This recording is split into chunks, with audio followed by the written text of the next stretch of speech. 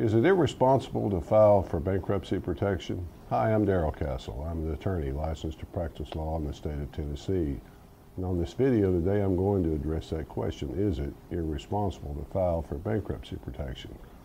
We know that many large companies seek bankruptcy protection all the time. For example, recently, American Apparel and City Sports are two large companies, two nationwide companies that sought bankruptcy protection.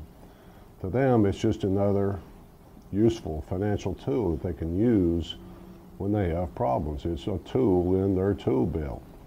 Well, they call it bankruptcy protection because these companies seek protection from their creditors so that they won't lose their assets, their business won't be interrupted, and so forth. Quite often, though, when a large company like the ones we mentioned goes into bankruptcy, they take a lot of smaller companies with them. And those smaller companies take a lot of workers, individual workers, with them. I have personally represented many people who are in that very same situation. So if it's not irresponsible for these big companies to use bankruptcy protection to their benefit, why would it be irresponsible for you to do so?